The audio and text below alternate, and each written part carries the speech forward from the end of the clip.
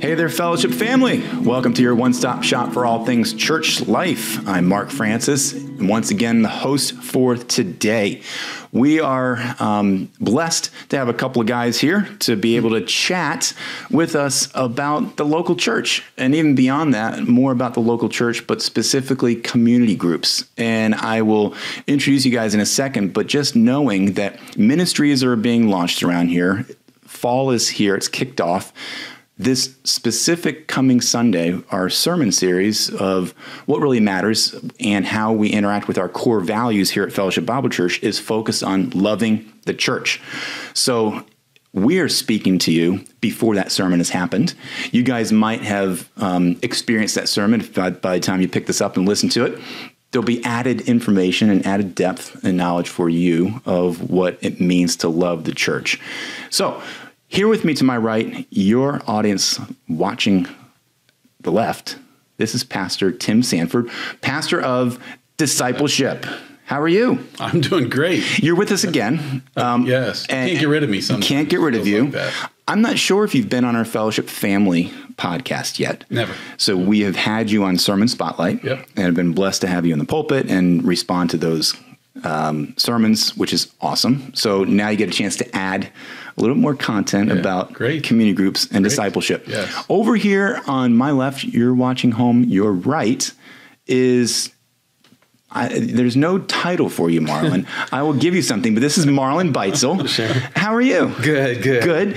And I have to refer back to one of Tim Sanford's sermons he's where infamous. He referenced the famous, and the words of famous Marlin Beitzel, I'm picking up what you're laying down.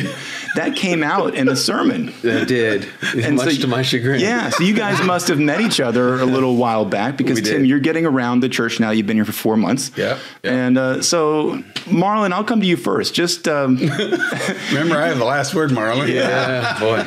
Just share a little bit about yourself. Okay. So Dawn is my wife. We've been here at Fellowship Bible Church for, 24 years, something like that. We got two daughters, Martha and Emma. And Emma is married to Ethan Cox, whose parents also attend Fellowship Bible Church. They are both in mission/ministry as well.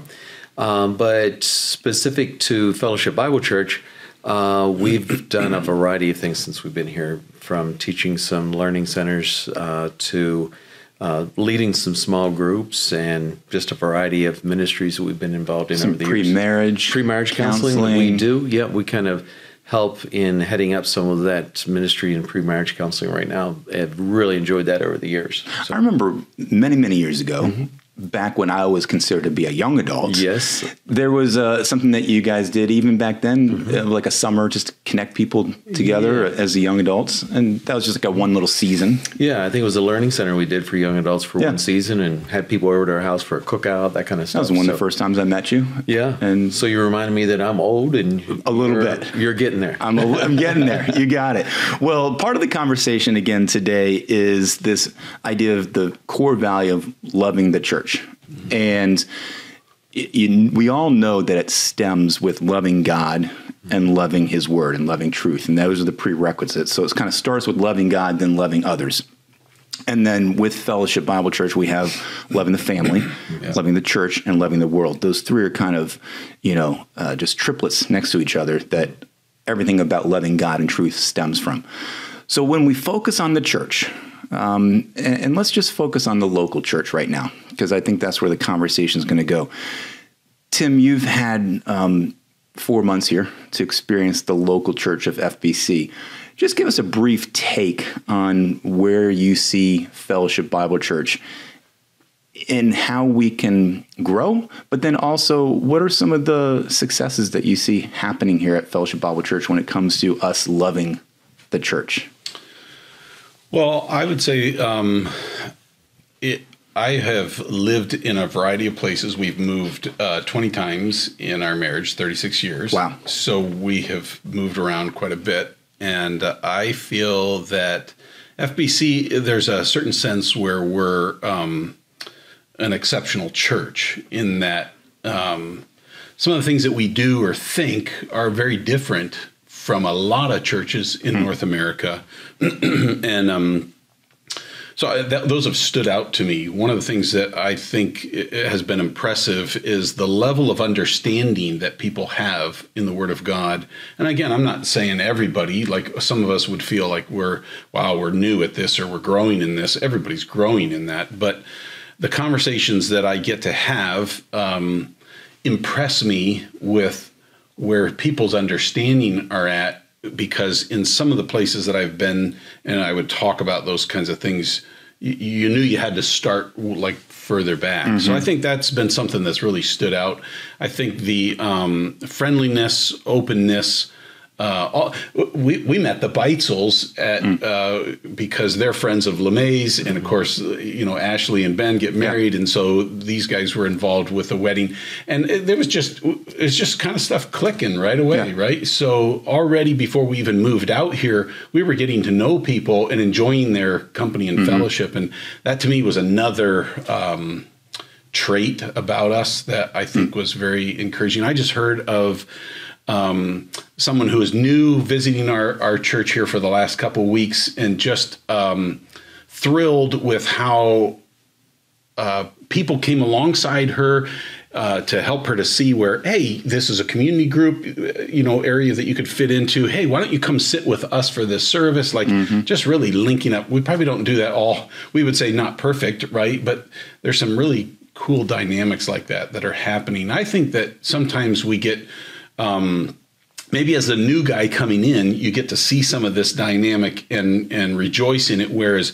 living in it for so long, you kind of miss some of that stuff, I think, from time to time, because we're looking at the things maybe we need to shore up and fix. But it's neat to focus on the positives. Yeah, and very much so. And Marlon, some of the other things that you didn't mention is that you're affiliated with Fellowship 3. Yep, downstairs with me, so there's a little bit of a community. Dungeon dweller. Yeah, we've been got a lot of things going for him. And you are in my community group, so feel free to fire away, open and honestly about what that looks like. But I agree, Marlon. I think you do a great job of pursuing people and engaging people from that standpoint of kind of being on the hospitality or welcome team at Fellowship 3 or within the community group. What do you have to kind of throw in there from what you've seen over the 20 plus years at FBC? Yeah, so I think everything Tim said is absolutely true. I think there's a lot of community that people can have here at Fellowship Bible Church. And I think if you seek that out, which I know the Sanfords have, you can connect very quickly with folks. I think some people's experience might be different from yours coming in. That would be true, yeah. They might say, you know what, I'm new to church in general, or I'm new and I'm not the guy up front, and I don't want to be, quite frankly.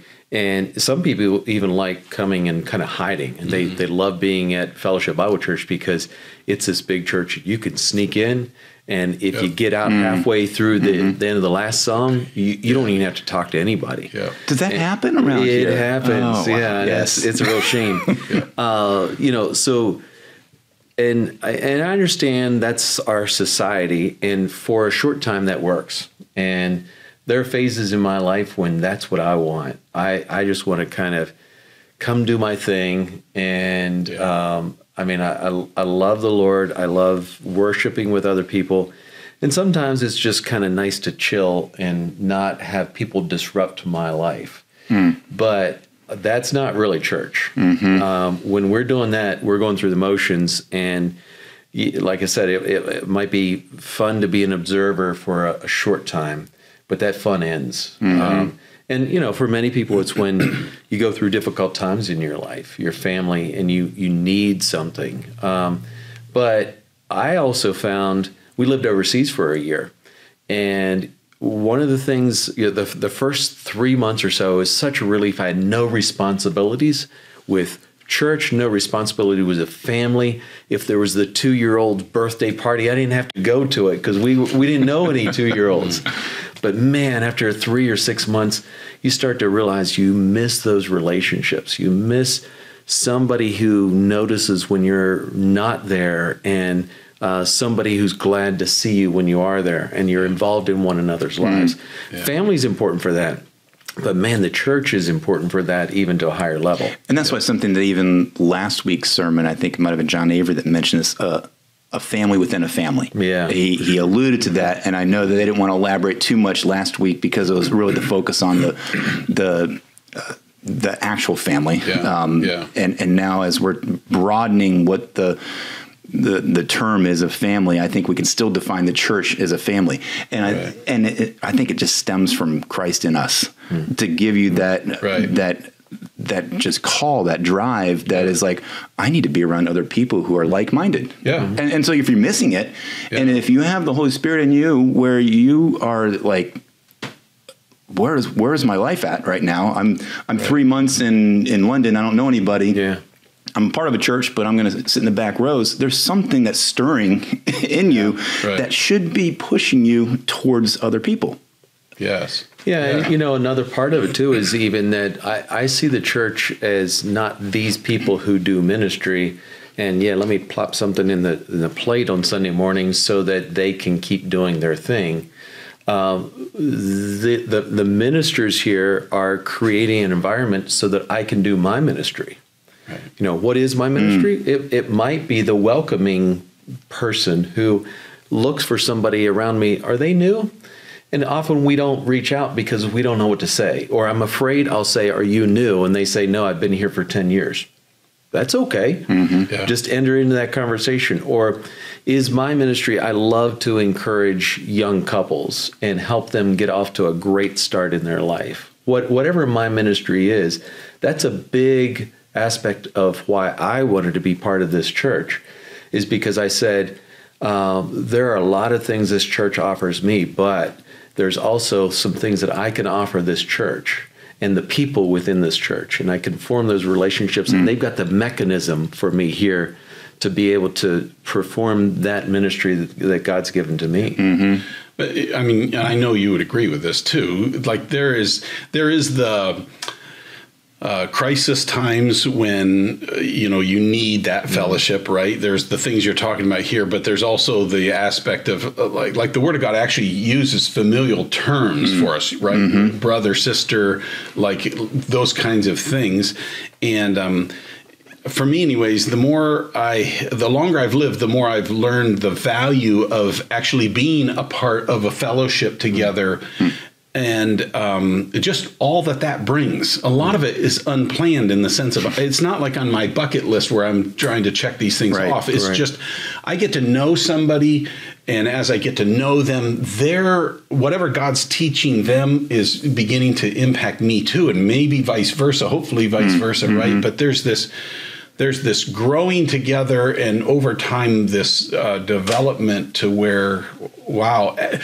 Ephesians, I appreciate what Marlin said, because it tells us in chapter 4 that we're supposed to be equipping the saints to do the work of the ministry. That's what you're talking about. Right. But it's set so that we all come together in unity of the faith. Well, that's all part of what and the value of that. You begin to enjoy those kinds of relationships and see the spiritual benefit to yourself and to them, each other mutually. And I think that just the more we get a hold of that, the more we hunger for it, and it's meaningful for us. Yeah, and again, not stealing the thunder from where this coming weekend services are going to go, but I hope that when we attend church this coming weekend, we walk away with a greater appreciation of the church, a greater hunger to be connected with the body of Christ in a way that calls us to grow, calls us to connect with others, and calls us to serve in a way that we value those around us, and we value the people who call Fellowship Bible Church their home,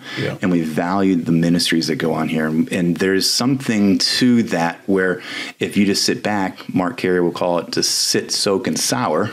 That is not what God has called us to do. He's called us to be a part of a body and utilize our gifts and talents in a way.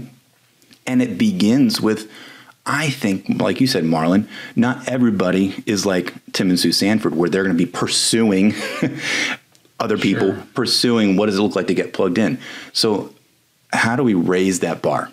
How do we raise the bar of trying to have the people that are on the fringes to where they're encircled in there? Like, what does that really look like? Well, I will help you transition on this. I don't know if you're ready to make this or not, but Fellowship 3 was started some time ago partly as, hey, we're running out of some space. We need to put some people down the dungeon here. But those of us who started attending there very quickly said, well, wait a minute, it's way more than that. We love being part of a group of 100 and some folks who every Sunday morning we see the same people, and we kind of start to get to know one another, and we interact a little bit more, and it's easier to have a lunch every so often. So, we often hear that as the church gets larger, it has to get smaller. And that's not the only answer. If you're going upstairs, that's great. I like to go up to big church occasionally as well. But what I'm getting at here is I think we have to be purposeful in some mechanisms. There's no way to make everyone get connected to everybody else and to make them be a family. You can't force that. But I think we as a church need some mechanisms so that becomes more likely, and that those who want to know and be known can absolutely find that here in this large church with everything that this large church offers.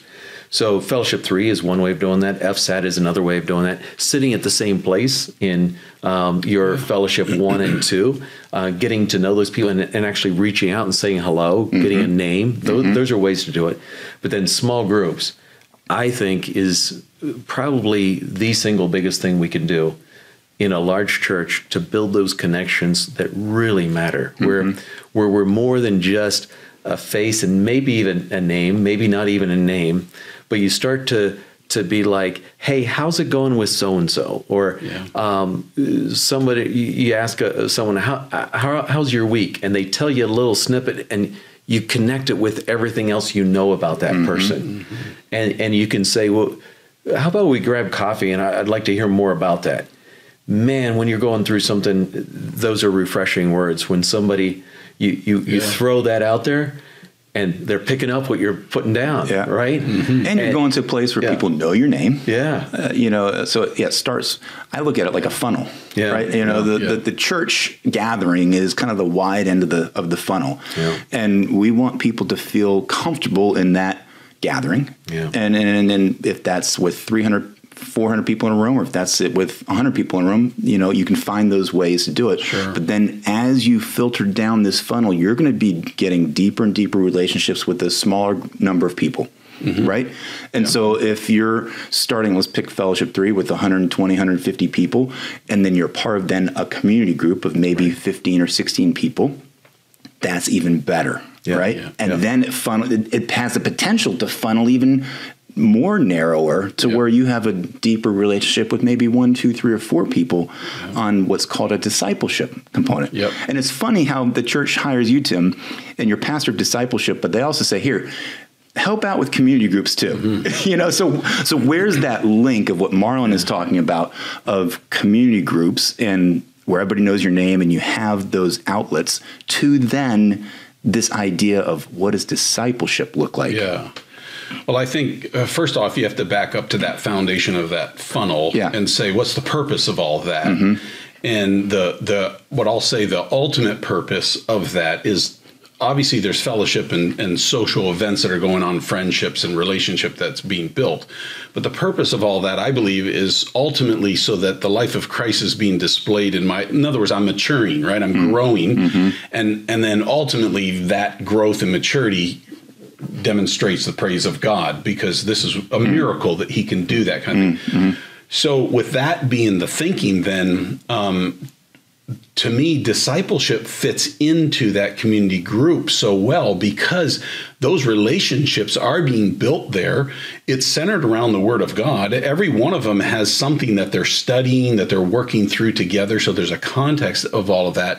But then it becomes a thing of, how does that truth then practically impact my life? And for some of us at some times in our life, we need somebody to kind of walk us through a little bit of that. Sometimes we connect it ourselves, but a lot of times we need someone to say, hey, this is what you're saying you believe, but this is how you're living your life, and they're inconsistent with each other. Have you ever thought about that? Well, no, I haven't. And now God has been able to bring that to the surface and say, well, child of mine, this is because there's a disconnect there, right? And so someone helps that. So I think that the community groups play a huge part, because there's so many components that are already there. That's the richness of a community group, that now you start tying that in.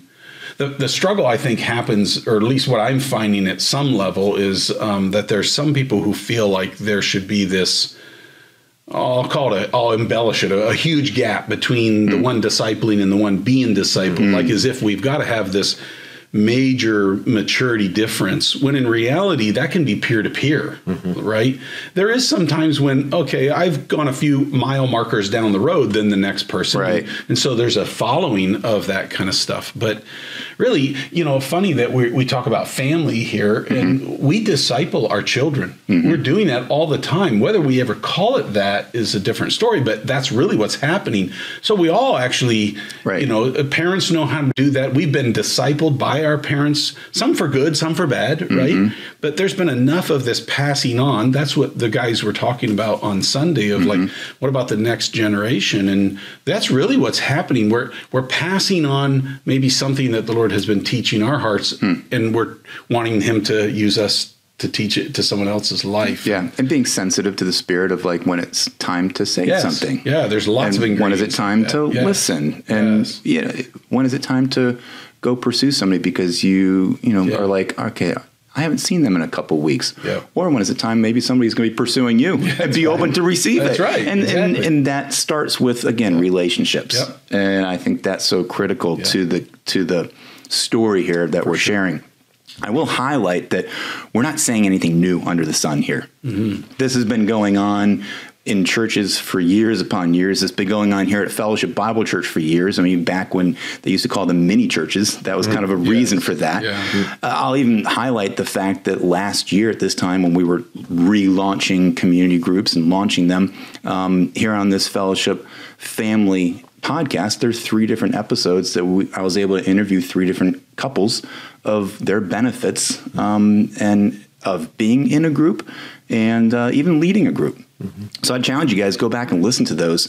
But there's always fresh perspectives. So Marlin, I'll turn your way and give us some of your benefits that you've experienced over the years of how community groups have been helpful to you, whether you've been part of them or whether you've been leading.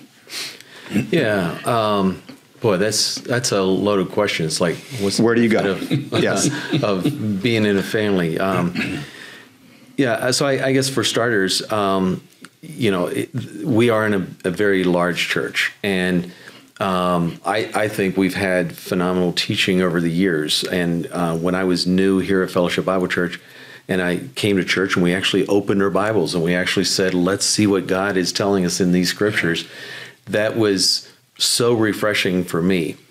And I think we run the danger of it becoming an academic exercise, and I know Mark Carey's heart, I know the other pastors' hearts, that is the last thing they want us to be, is an academic church where, you're puffed up by this knowledge that you have. So I think small groups are an opportunity for discipleship. It's not guaranteed you're going to disciple or be discipled if you're in a small group. Okay. And I can even rephrase a question. How has it impacted you? Yeah. You and Dawn and Martha and Emma and absolutely your family. Yeah. So I think number one is we've got friendships that developed when we were in a first small group here at Fellowship Bible Church 20-some years ago, that we still know each other and stay in contact in a way that we never would have if we were not in that small group with individuals. It was an opportunity for me for some leadership and to do ministry. I like teaching. I like leading groups and so forth. And that was a good opportunity to use those gifts in that way. I think it has been a tremendous help for us. We've gone through some really challenging times in our family. My daughter had cancer 6 years ago. Dawn had cancer 3 years ago. When you're out alone and you're going through those things, and by the way, those things never announce themselves ahead of time. Having people who you knew they were praying for you, they show up, they bring meals, they care, they're praying. And you get an opportunity to do that for them too when they're going through those things, where there's new kids, and having kids who are playing with one another because they see each other every week or every 2 weeks. There's no way to duplicate those things apart from spending time together. So small groups at least is this, we're going to purpose to spend time together with you. And we're kind of inviting you to enter into our lives. You're coming into our home, we're going into your home. And in our society, that's pretty weird and rare. That doesn't happen a lot. Less and less these days. Yeah. So that's a huge step if nothing happens other than that. But then as believers, we're saying, let's sit down and let's wrestle with what we heard on Sunday morning. Well, you're a young dad just like I am. What does that look like for you? I feel like I really messed up this week. And what do you do about that? Having those conversations, those relationships, and the time when you're going to be together to go through that. One other thing I would throw out to you, I asked, I hope he doesn't mind me saying this, Mark Carey once. I said, Mark, if there's one thing you could magically wave a wand and change in this church, what would you do? And I was very curious to hear what he'd have to say. I thought he would say, well, I could narrow it down to 10. He said, I know there's one thing. He said, I would have every couple in this church in a small group, and I would have that small group split up, men and women together, and men spending time talking and praying together, and I'd have women spending time talking and praying together. I was like, that's it? He had that right off the tip of his tongue. He had it right off the tip of his tongue. And I said, why is that so important for you?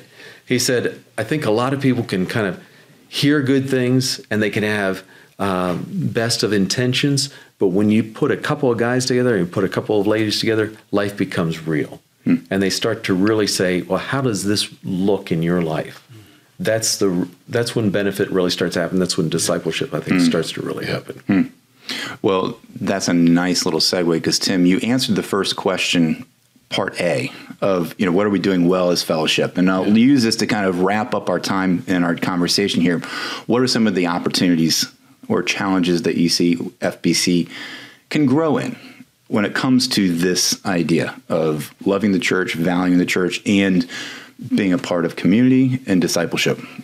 Well, I think some of it goes back to what Marlin talked about, that there's some of us who are in a stage of life where we want to come in and we want to get out. And I think that's an area that there are seasons of life where that's necessary, maybe for, I need some refreshment kind of thing. But I think that the more that we grow as believers, realizing that we really do need each other.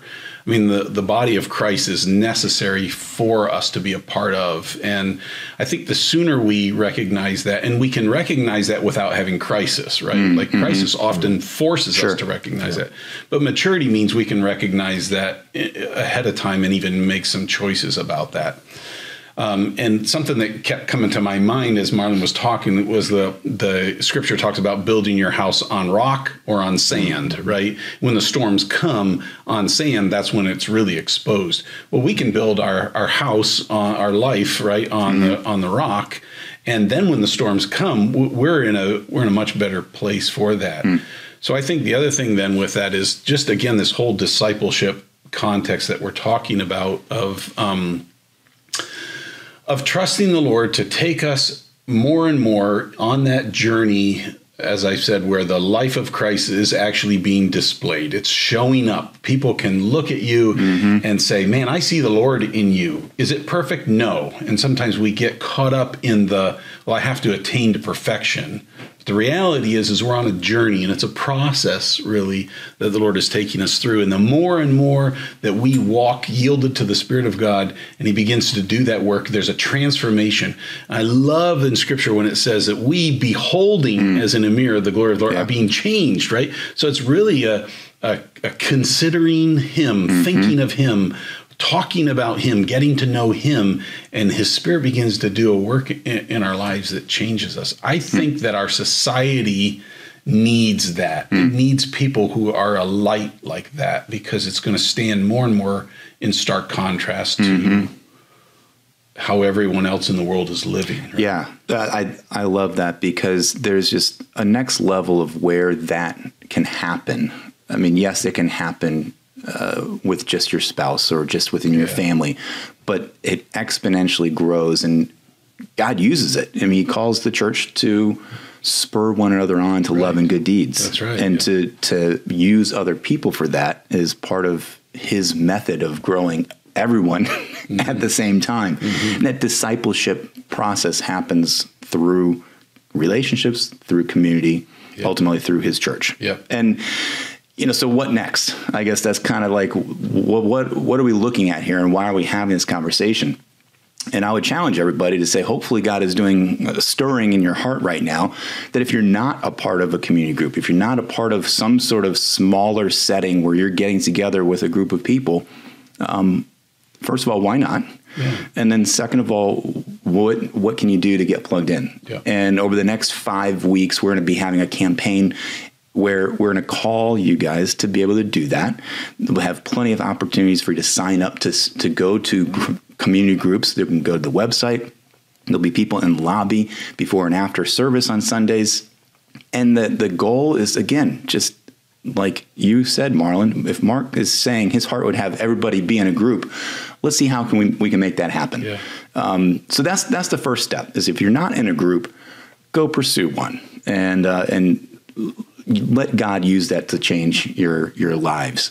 Second of all, if you're in a group and you're feeling comfortable, sitting back and being fat and happy in a group, is God nudging you in the next season of your life? Because did you just call me fat and happy? No, you're looking very slim and trim, Marlin. But but there are next steps to being a part of a group for a long time. I'm in Mark's group. I think he's kicking me out right here. Kicking you out net. We shall see. But where is God leading you? And if it's you and your spouse, to have those conversations to say, okay, how many groups are there in the church, and can those groups fulfill every person who calls Fellowship Bible Church their home? No, right now we cannot. There needs to be more leaders in order for these groups to multiply and grow, in order to accommodate this call to action.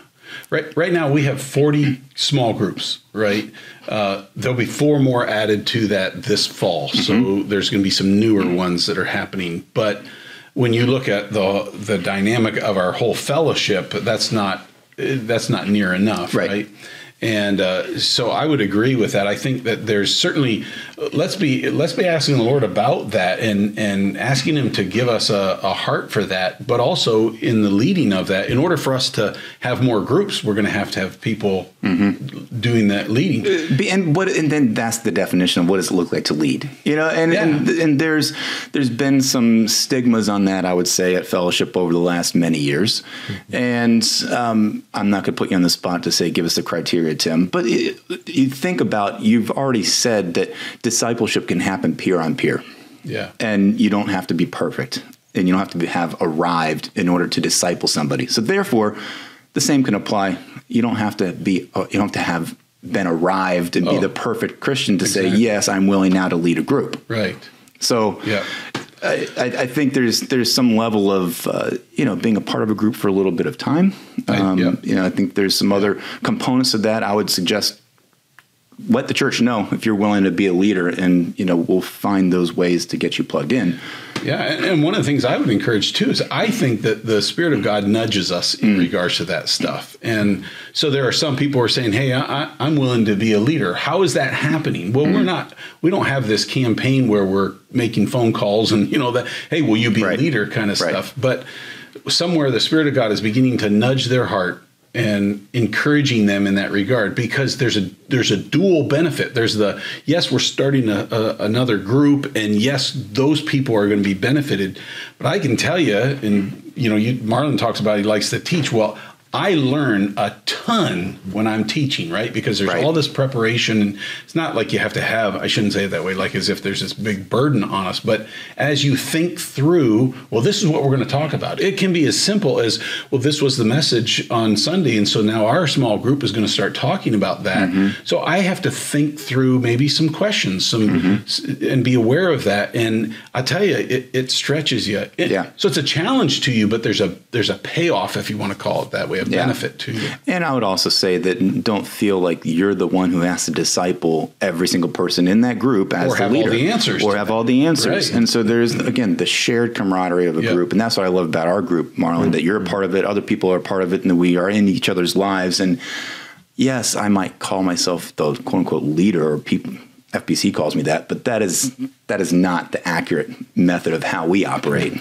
Yeah, and a lot of our meetings, we go through seasons of doing different things, but often it is, hey, we all, who went to church on Sunday? Who went Saturday night? Mm-hmm. Okay, and you'll have 3 or 4 questions, and you get started into those questions, and the questions all lead us to kind of like, okay, so we've talked about this. What else are you seeing in Scripture? What does it look like for you? That has been some fun parts of really digging deeper and going outside of, as we study the sermon or review the sermon, that we're getting deeper and expanding more and finding more passages that are applications or thoughts or challenging kind of what are we learning from this. And I think the preachers who've been speaking on Sunday would love to hear some of our conversations, because sometimes we say, you know what, I think he's wrong on this one. And we'll go starting to dig through Scripture and get our phones out. We're, looking through stuff. And sometimes we agree, sometimes we don't. But that's exactly what we're supposed to be doing during the week, is to dig into what we're being taught and saying, is that right? Is that, and is it right? And then what does it look like in my life? Yeah, absolutely. Well, guys, a lot that we've been able to unpack, and there's obviously way more that we could. But just to wrap it up and summarize, I think valuing the local church is critical. Loving God and then loving others. And then that leads us into these next levels of growth. And being a part of people's lives is part of it. So if you are not in a group, you can go to the website, fbcva.org/groups is the way to find it. Or you can you're a couple clicks away when you go to the little drop-down menus of Connect and then find groups. So that's the first step. The second step, if you are a part of a group and you're thinking God is nudging you to be a leader, let us know. Just contact church, reach out. Your perfection assistant, Carmen Dowdy, would be the person to go to. Yeah. Contact Tim as well. Just let us know. And talk to your own community group leader about that as well. And there would be some conversations that can stir out of that. And what is God leading your whole group to do? Yep. Because we have a whole team that's dedicated towards helping leaders lead well. Mm-hmm. So it's not like you're going to be out there on an island by yourself. Right. There's things, we're developing resources, we're developing ourselves as a team to be in that position. So there's just a lot of benefit. Absolutely. Well, thanks, Tim, Marlin, for the conversation. Really appreciate it. Yep. Looking forward to we're going to have a special episode released in just a couple days. The video that's being played in the Sunday sermon or weekend sermon had to be really shortened for the time constraints. It was a 45-minute conversation that was awesome with Mark Carey and the crowd that was in that video. That's going to be released for you guys to see the full conversation. So look for that. And then we'll be having more episodes to come about what other ministries are launching and what is going on behind the scenes and the vision and values of all those ministries. So keep tabs on this channel here, and we will keep you posted what's happening in Fellowship Bible Church. Well, thanks so much for watching and listening. And until we do chat again, let's let Christ be the focus of our lives each and every day.